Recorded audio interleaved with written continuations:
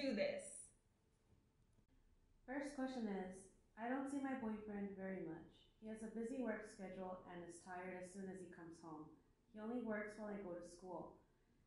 We don't live together, but we live in Bakersfield. I haven't seen him since my birthday late July, and my mom is quite observant of this. We've tried to see each other, but it hasn't worked out. My mom thinks I should leave him, but I don't want to. What do I do? That is a situation. You're in a long distance relationship and you're not even long distance. Ronnie says, dump him. Just kidding. Everyone has to work. Everyone has to go to school. We all have responsibilities, but you need to talk with your partner and figure out some time that you can get together and make some time for you two. Next question. I have super bad social anxiety and would like to get food in the dining commons, but never know what's being served. I don't want to walk in, just walk out. Is there any way I can find out what's being served beforehand? You are in luck. Ronnie heard your question, hears your concern, and talked to the good people in the dining commons.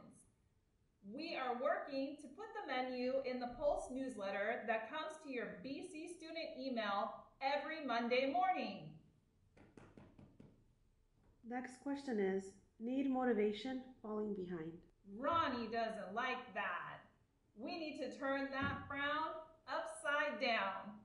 When Ronnie lacks motivation, Ronnie likes to write in their journal, do meditation, and try to center themselves to find their motivation and their purpose. Ronnie suggests putting some gratitude posts in there, or trying to find your motivation that way. Talk to your friends, talk to your peers, talk to your teachers. Everyone here at the home of the Renegades is ready to motivate you. Next question is, so I'm set to transfer next fall, but I don't know if I'm picking the right school. Do you have any tips when considering colleges? Ronnie thinks that you should visit Transfer Pathways, located in the counseling or CSS building. All the peeps in the Transfer Pathways department are there to help you make the best choice. Next question is, I'm scared. Oh no! We don't want you to be scared. If you're scared, consider coming into the Office of Student Life and inquiring about the Students of Concern team. Or, if you don't want to come in, go on the website, bakersfieldcollege.edu, and type Students of Concern in the search box. Last question. Ronnie, I need some help, man. I'm in serious debt. Also, my cat is named Elizabeth and she's lost. I want my car back. What should I do? Ronnie wants to remind you, hard times don't last forever. Better days are coming. If you're in debt, talk to financial services here at Bakersfield College, and feel free to attend one of their many professional development series workshops that are listed in the Pulse newsletter that comes to your BC student email every Monday morning.